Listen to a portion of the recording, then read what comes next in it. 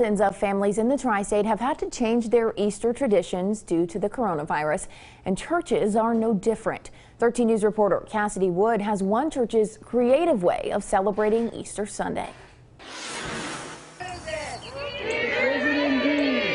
The parking lot of St. Timothy Lutheran Church in Charleston, packed with cars. Families gathering together in a creative way to celebrate Easter Sunday. My creative bounds have been pushed.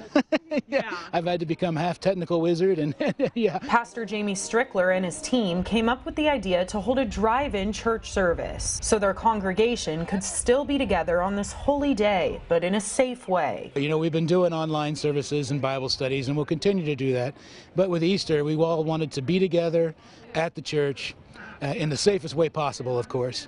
And so the sound may not have worked as well, it may not have been the same as church, but we're together on Easter at the church, and that's what's important. Some sitting in cars, some sitting on the lawn in chairs, all maintaining that 6-foot distance. I was amazed. That was a pretty good turnout. Yeah, parking lot was full, and folks seemed to abide by what the governor has asked.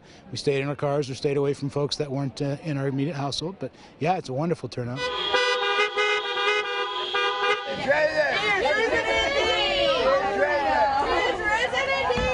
Charleston families finding ways to still celebrate and have some joy while we all continue to self-isolate. It brings hope, you know, and Christ is described as the light of the world. And so in the darkness of this situation, to bring a little light and the proclamation of the gospel, I think it's encouraging, and it just feels fantastic.